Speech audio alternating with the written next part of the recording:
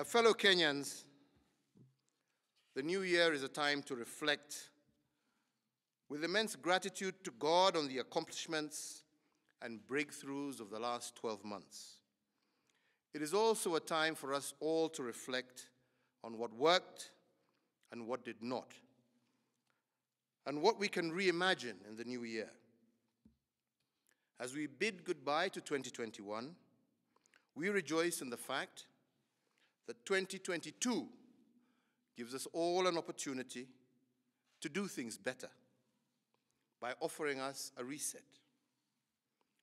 The new year is one for course correction and building back better.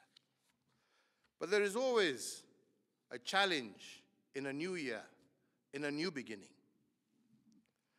We tend, because it is easy, to celebrate the milestones of the past at the expense of making real our dreams of the future.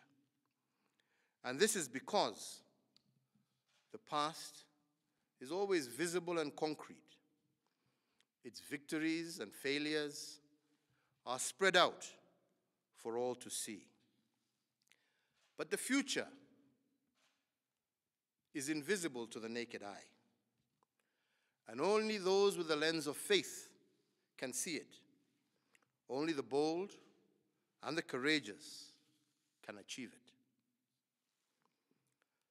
The past explains how we got here as a nation, but the future is an empty slate for us to draw on. The new year will therefore give each and every Kenyan 365 days of an empty page, upon which they will either chronicle their stories of success or failure. As a nation, it is up to us to write our 2022 story, page by page, ensuring that each day will make Kenya better than it was the day before. So, my fellow countrymen, each Kenyan generation, in an unbroken chain all the way from the dawn of time to the present day, makes a mark on our national fabric. Every generation that came before us made their contribution to the realization of our shared aspirations. And over the last 9 years, my administration has built on the foundations of the previous 3 administrations, adding our bricks to theirs, so that the 2022 dream and beyond can be realized. This year, my administration continued to bridge the deficits that actually matter. We bridged the infrastructure deficit. We bridged the deficit of accessibility to quality health care and affordable health care. We bridged the deficit of a weak agricultural regulatory framework. And we also bridged the deficit of insecurity by scaling up on our security sector reforms, and we vastly improved the ease of doing business in Kenya, making it easier for Kenyans to thrive in enterprise. In the new year 2022, the nation will move closer to the realization of universal health coverage. Through our different programs, health care will be available to all and affordable to all. And this will be made possible because of the bold and progressive legislation that we have supported and is now law.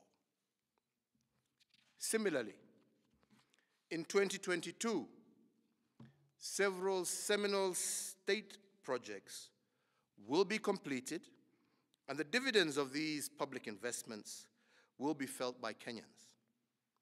In the early part of 2022, for instance, the CBC infrastructure program will have delivered 10,000 new classrooms across the country, securing for our children a better environment for their education.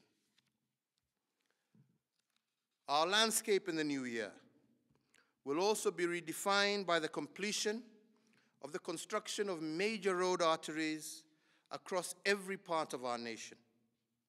Notably, will be the iconic Nairobi Expressway that will be open for use in the first quarter of the new year. Away from Nairobi, we will also complete the Kisumu-Mamboleo Road, the Eldoret Bypass, the Isibania-Kisii Road, the Kibwezi-Mutomo-Kitui-Migwani Road, the Garsen-Witu Road, the Laisamis-Ngurut Road, the Makutano-Kacheliba-Konyayo Road in West Pokot, the Gong-Suswa Road, the Kenol-Marwa Road, the Mombasa Roads infrastructure, the James Gishuru-Rironi Road expansion, as well as the Mau Mau roads. In the new year, the significant progress we have made in affordable housing, food security, and the expansion of domestic manufacturing will become more visible. Also notable will be the upgraded defense and internal security capabilities. In fact, fellow Kenyans, we have laid a superlative foundation for our external and internal defense upon which future administrations can build on. In keeping with our commitment to conservation and enhancing our heritage of splendor, in 2022, the Greening Kenya campaign is expected to lead us closer to the realization of the goal of a minimum of a 10% forest cover for our nation. The campaign will achieve this by the planting of an additional 1 billion trees, and I urge every Kenyan to support this worthy initiative, as well as all others that target the greening of our country. Environmental conservation and regeneration have direct and immediate tangible benefits. For instance, in 2022, the Nairobi metropolitan area will significantly address the issue of water scarcity that has plagued our metropolis through the completion of the Northern Collector Water Supply Project that is expected to double the water supply to Nairobi and her environs. Reforms in the energy sector will also continue apace, with electricity prices expected to be reviewed even further downwards by the end of the first quarter of 2022.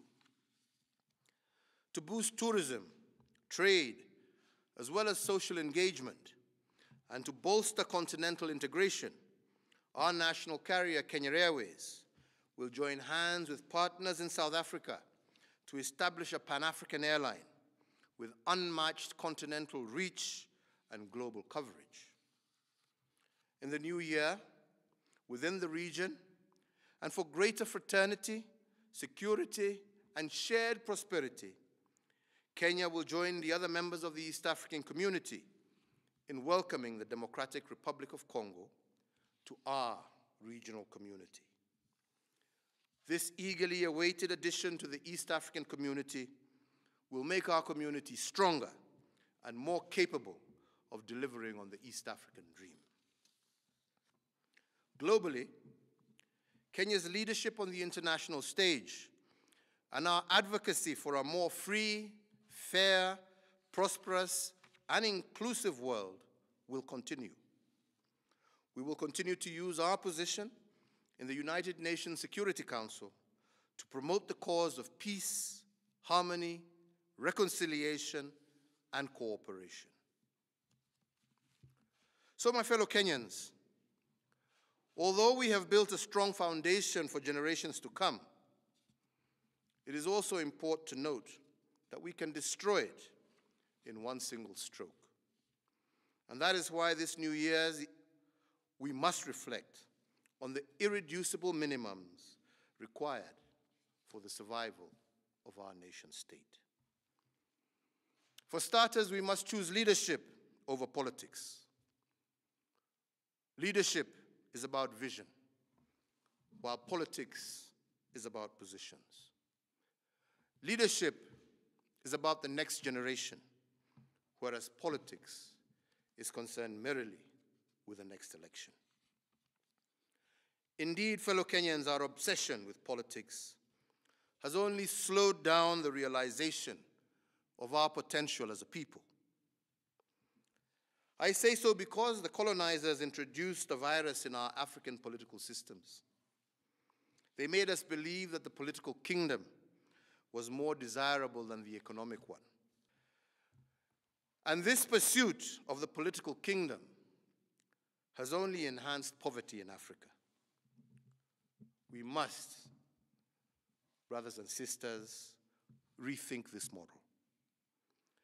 Since chasing the political kingdom is a relic of the colonial order, the new frontier for us in Kenya must be economic development, not hindered by, not contingent on politics. And there is empirical evidence worldwide to support this. Fellow Kenyans, despite COVID,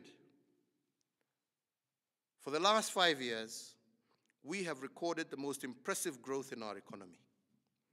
And this is because we separated the development agenda from politics. When we chose the path of peace and reconciliation over that of political strife and senseless competition, we gave our economy a chance to grow. In the second quarter of this year, I reported that our real GDP had grown by 10.1%. And the question on the lips of many was whether this unprecedented growth was sustainable. Today, I am equally happy to report that during the third quarter of this year, our real GDP grew by an impressive 9.9%. This means that the tempo of growth set by the second quarter has been sustained.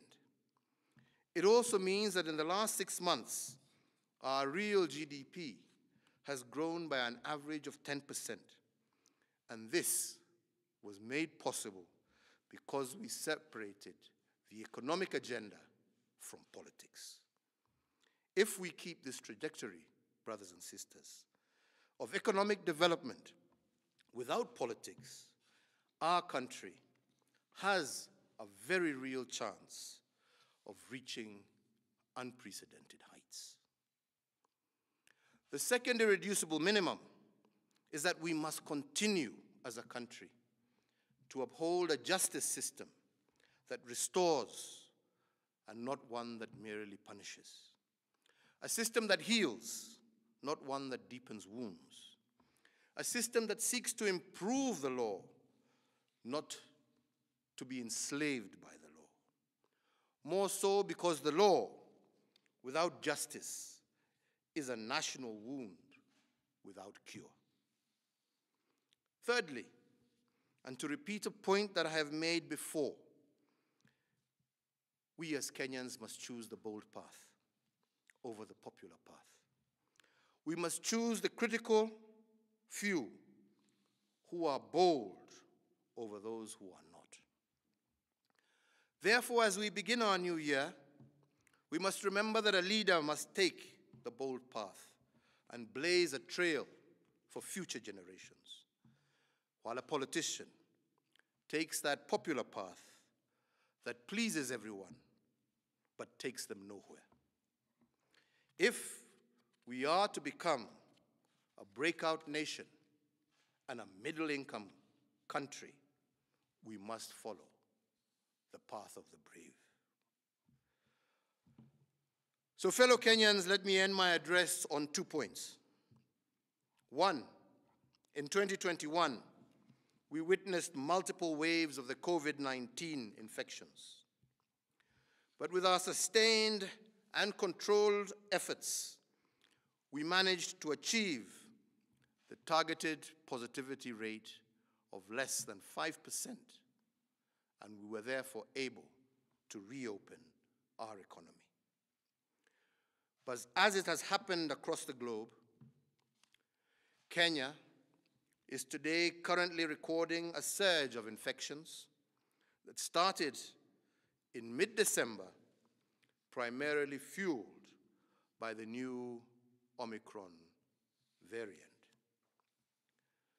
Despite its ease of transmissibility and infectiousness, thankfully, we are witnessing less severe infections, the majority of which need not be managed in our hospitals, but under well-established, home-based isolation and care systems. Our critical care facilities are therefore not strained, and we remain on high alert to ensure that this remains so. Today, as we speak, 39 people are admitted in various ICU facilities countrywide with COVID-19. Of these, 19 are on ventilators and 20 on supplemental oxygen. Our heightened surveillance systems and continued cautious approach has so far borne fruit, and it's a clear indication that we must not let our guard down, but continue to follow the health protocols that we have issued. In March 2021, we began vaccination against COVID-19 as an additional mitigation measure against the disease. To date, as a country, we have received 23 million doses of our assorted vaccines, and 10 million doses have been administered to our people. This means that we currently have over 13 million doses of the vaccine available countrywide. I today, on the eve of the new year, therefore appeal to all my fellow citizens who have not been vaccinated to turn out and receive this life-saving protection. Our government targets to vaccinate 30 million people by the end of December 2022. In the past few months, I am happy to note that we have witnessed an increase in vaccination rates, and so far 15% of our adult population is fully vaccinated.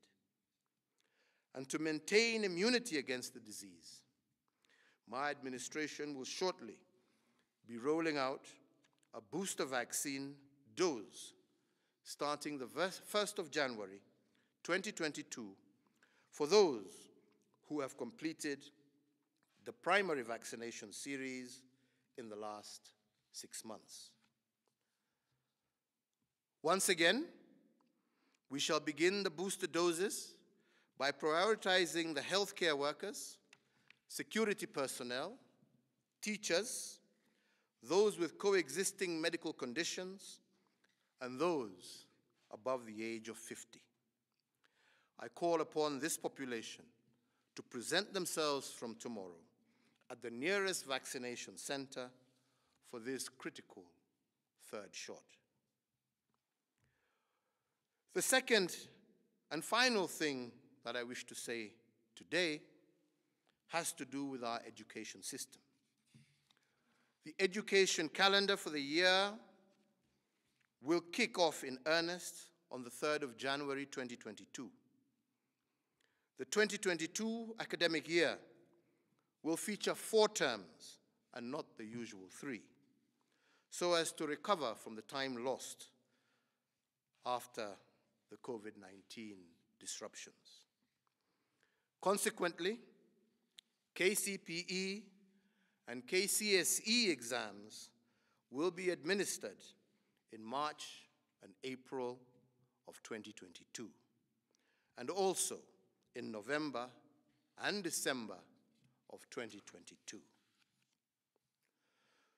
So to all our learners, we appreciate that just like in the year 2021, The 2022 academic calendar will similarly be long and challenging. However, let 2022 be a year of destiny, of dreams becoming a reality, and for the laying of foundation for a much better future.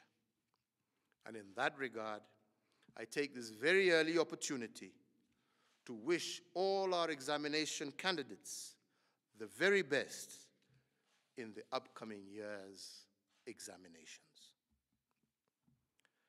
So I conclude, fellow citizens, by saying that it is my prayer that 2022 will be a year where plenty will be found within our borders, a year where leadership will reign supreme over politics, a year of bold decisions as opposed to popular decisions, a year where justice will be our shield and defender, and the law will only serve as its tool.